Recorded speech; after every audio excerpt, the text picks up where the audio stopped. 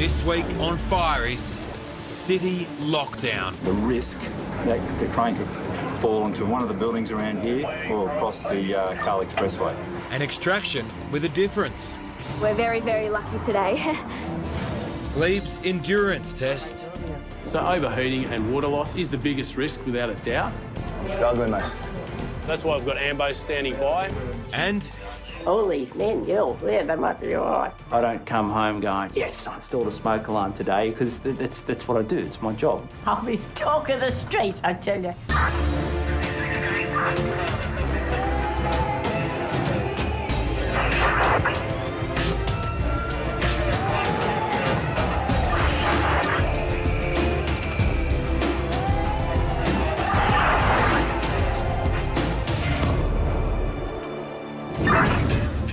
it's early evening peak hour in the centre of Sydney. And a fire at the Barangaroo construction site has just triggered the potential for a disaster this city has never faced before. We've had a major fire at Barangaroo, which is burning underneath a concrete slab, underneath a 100-metre crane that weighs about 40 tonnes. So the risk is that formwork will give way, and the risk that the crane could fall into one of the buildings around here or across the Carl Expressway. So hence, all the buildings have been evacuated and the Carl Expressway has been closed. Gleb's D platoon is not rostered on today, but scores of its Sydney colleagues have poured into Barangaroo to battle this blaze. Among them, fire investigator Steve Apps. Well, the first thing I saw was just a whole lot of fire trucks. There was hose laid out everywhere, monitors, streams of water going on directly onto the crane, and lots of smoke accumulating over the area of origin. It was the 10th alarm, so it was a given that there was going to be an investigation of something of that size. The biggest challenge for Firies is the location of the fire. It's in a basement area directly under a freshly poured concrete slab. Well, in this case, the firefighters were facing sort of an unknown structural situation where the concrete was fairly new. The effect of the extreme heat and the temperature on the fairly green concrete would dehydrate it and make the steel reinforcement within it expand, which compromises the strength and obviously compromising the firefighter's safety to be underneath it. But it come crashing down on top of them. But the concrete slab isn't the only danger. The 100-metre, 40-tonne crane sitting nearby is also at risk from the heat. The heat at the centre there at the crane was detected at 1100 degrees Celsius. Steel starts to deform, around 700. It became an unknown. We weren't sure if it were to be compromised, which direction it might fall. The start of Liverpool's day shift is a call out to a dental emergency at a medical centre.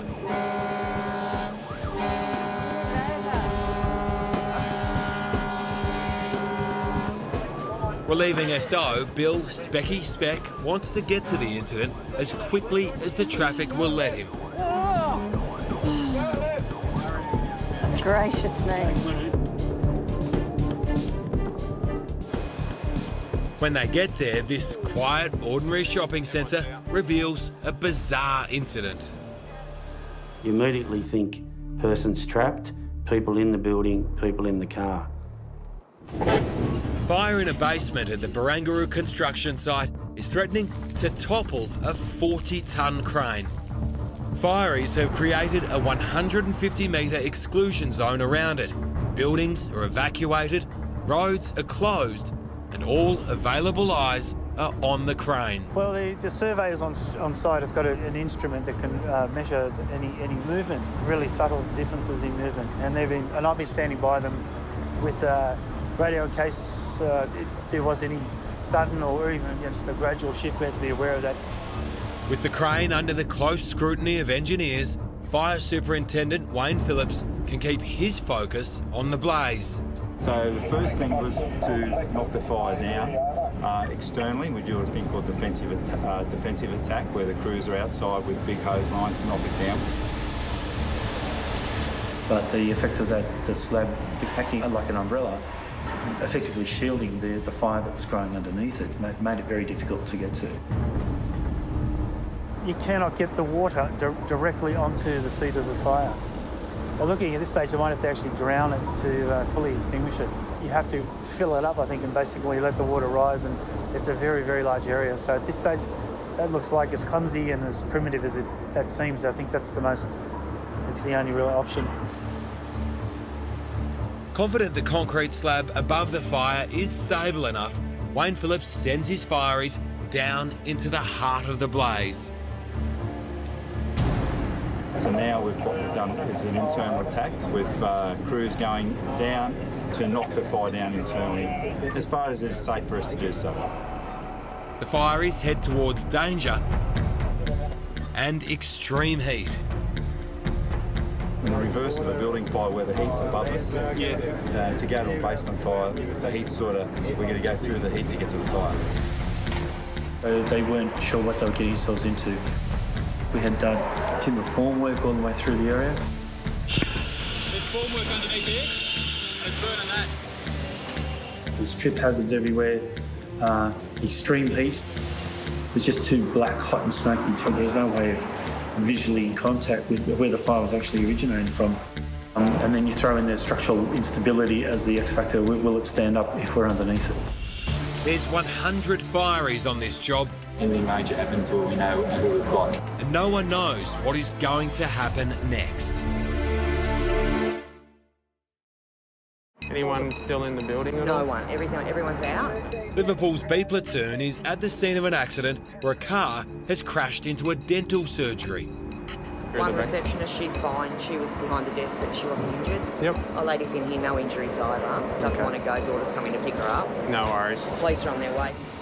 It was quite a coincidence that the dentist had cancelled all his appointments that day. His wife was having a baby, and the only one in the other dental surgery was the girl.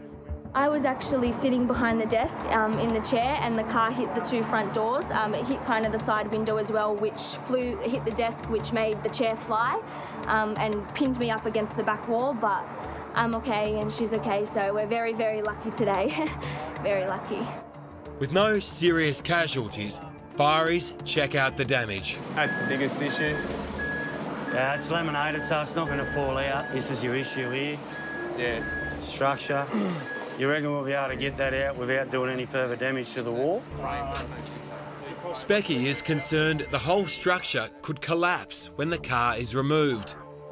Venus, I'll keep you there. Yep. Just keep an eye and have a good look that it's not going to pull that whole door jamb out when it comes out. Yep. And I'll do the same over here. I'm tossing up whether to let the tow truck driver actually get in. He's quite willing to get in and try to drive it out to make sure it doesn't get stuck. I've got Dan on that side and Pete on that side to have a look to see whether it's going to get wedged and whether it's going to actually pull the shop front back towards us, which we could have the danger of the shop falling on top of the bonnet. Hang on, mate, I think you're going to... sec, mate. It's hooking up on here. Back under that fire. Yes, yeah. Halligan, just pop it. It's just caught on the door frame. There we go. Stop.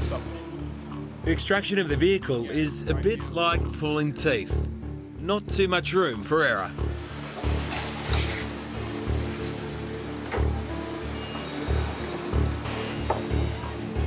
That girl was very lucky that she wasn't seriously injured, but she was shocked. But yeah, she was okay.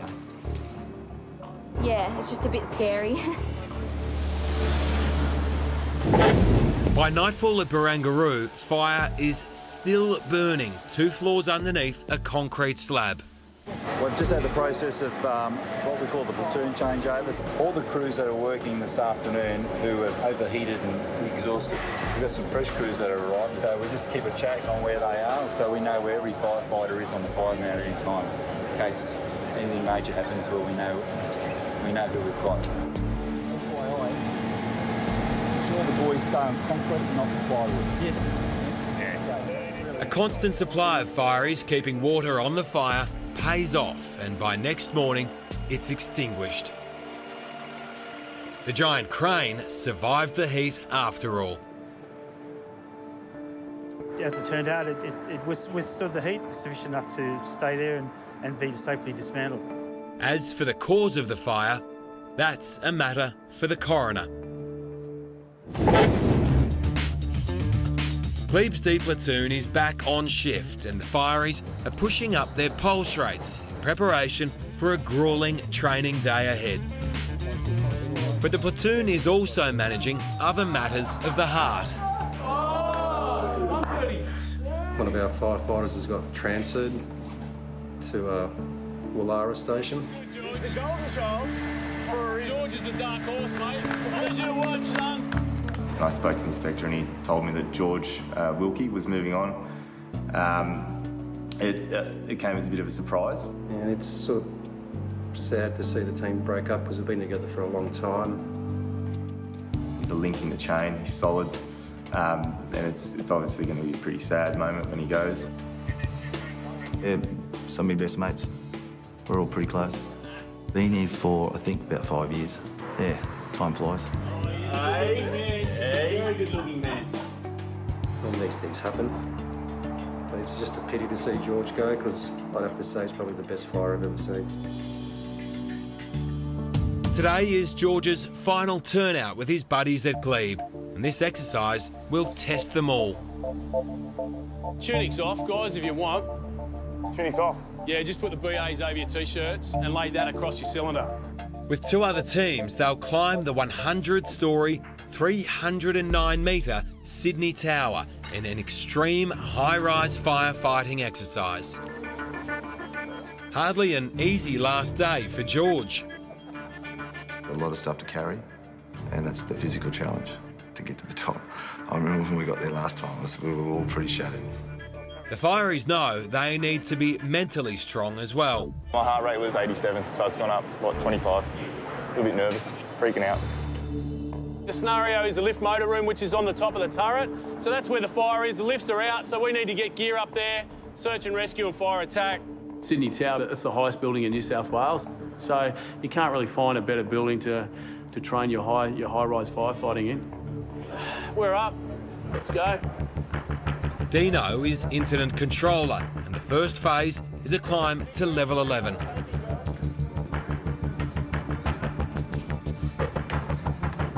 Heart rate 122 after 6 levels. The next phase is to enter the core of the tower.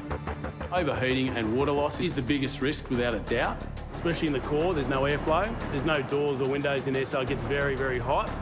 So that's why I've got ambos standing by. I'm sweating up a storm. It's killing me. Anyway, should be right. OK, let's go. Bravo. Up another 89 levels. We're right behind you. But is it too tough for some? I was all talk before. I really am struggling. Resting on level 50, over.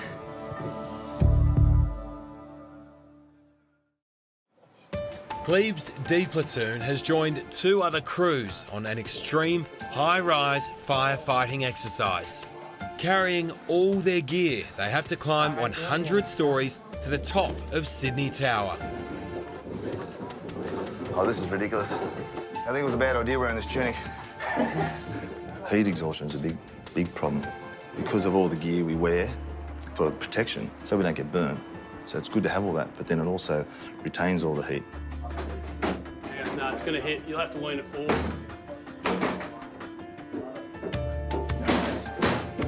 Teams have just left level 30. 5-minute rest on level 40. The relentless workout has pushed some Firies to their limit. But Firies never leave a team member behind. They help each other through. I'm going to be able to do another half of what we've just done. You will. We wouldn't leave you behind if we're going on an incident, so it doesn't happen now. With no exits, the Firies are stuck halfway up the tower. Struggling, yeah.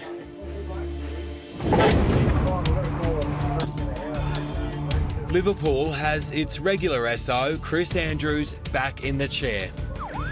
And a return to work for him brings a reminder that some things never change. All right, so on the Crenna, 2 vehicle accidents, 1 vehicle rolled, unknown trapped, unknown injured, vehicle was flipped and gone into a 20-foot drop.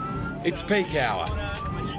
And in the middle of an emergency, B platoon has to deal with an obstructive side effect of the job: unaware drivers.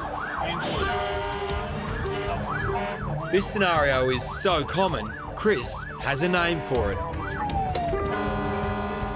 siren syndrome. I think people that are around cities that have all these sirens just become a bit blasé about it. People need to consider that it's their friends or loved ones we could be trying to help. Go in the driveway. When they do arrive, it's clear the car has taken a hefty hit from behind. Anyone in the car? The driver walked away with a few scratches. It's a good outcome, but in a job where seconds count. I understand everyone's got deadlines to meet and places to be. They think we're going to get in their way, but please just move over out of the way. It's just so important, and yeah, it makes a huge difference to us if you try and help us instead of hindering us. Glebe and 2 other platoons are halfway up the 100 stories of Sydney Tower. But the long line of Firies has come to a halt, with one of them down. Resting on level 50, over. This is a massive, massive test, so firefighters do have to be reasonably fit. If we can get through this drill, then everything else should be a little bit easier. That's halfway, so where's the hardest part? Your legs turn into jelly about halfway up. But I mean, these are the kind of scenarios, especially in the city, that could happen. You know, if the lifts are out, you've got no choice but to walk up the stairs. I know you're fatigued, but if you start to feel unwell, then let us know. I'm not feeling unwell, it's just my legs and my respiratory. Yeah, struggling. that's all right. Just go at your own pace. Do you want to take your BA off and we'll share that around? No, it's all right. Trust me. I'd rather that than you go back. You're working as a team where you've got to do your best to get everyone to the top, so that might mean, you know, taking some gear off someone if they're struggling, or just giving that little bit of a kick along. Get that stuff in, it'll help your muscle fatigue. Thank you. If you can't keep up with this crew, you can start to drop back, and as you drop back, when you get to the end, they'll stay with you, OK? So don't worry about dropping back down to the back of Charlie, OK? Yeah, Yeah, received. It's now a case of onwards and upwards. We do have 1 or 2 firefighters struggling, so just got to keep an eye on them, monitor them. And another 10 levels. All teams are now resting on level 60, over. I'm struggling, mate. I was all talk before. I really am struggling. For me, it's out of respect to what the guys managed to do at 9/11 incident, getting up to some unbelievable number of flights. These guys are climbing up while they're trying to help everyone get down. Well done. Come on, let's go, boys. Let's help this. Keep coming, guys. Keep coming. You're almost there. But the job's not over yet. The scenario is run the hoses from a plant room. So we're not going to spray any water around, we just want to get it all connected. All right, that's it, mate. End of scenario, real good.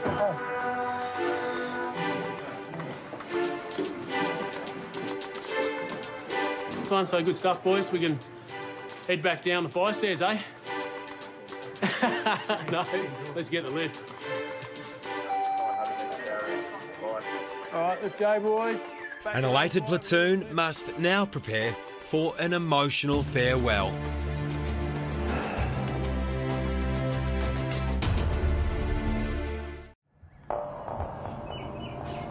Part of a Firies mission is to prevent fires ending in tragedy, and the best defence is a working smoke alarm.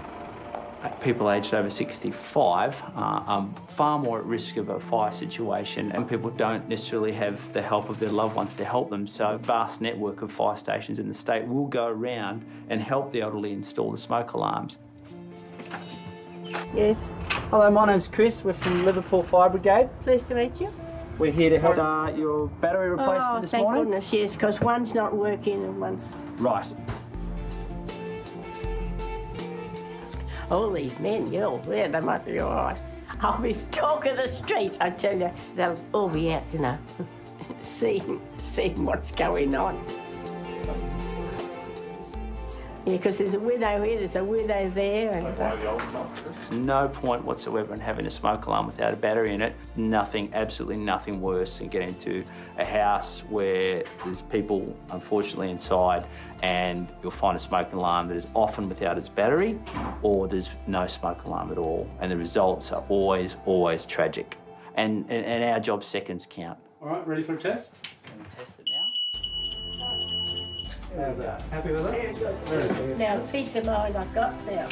Yeah. I don't come home going, yes, I installed a smoke alarm today, because that's what I do, it's my job. Where I get the buzz is where this working smoke alarm gets the family out. The time has come for George's last supper at Glebe. Joining the platoon at the table, honorary Fiery Skid, who's been part of the team here for nearly 50 years. Well missed you, Georgie. Thanks for the last 5 years, it's been good. It is disappointing to see you go there, George. You really are the most relaxed guy I've met, and in the job, and it's disappointing to see you go, honestly. But all the best at Wallara, and keep your hair as long as you can. Yeah. The platoon puts on a brave face, but Skid is not as stoic. Like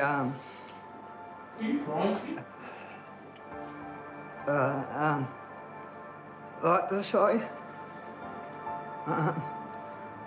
we spent a lot of time together. You did, mate, yeah. Yeah. More times together than the other firefighters. We had some good times, mate, didn't we? Yeah.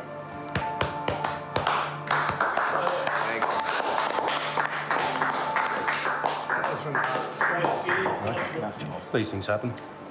Yep. Nothing's forever, is it? No. All good things come to an end.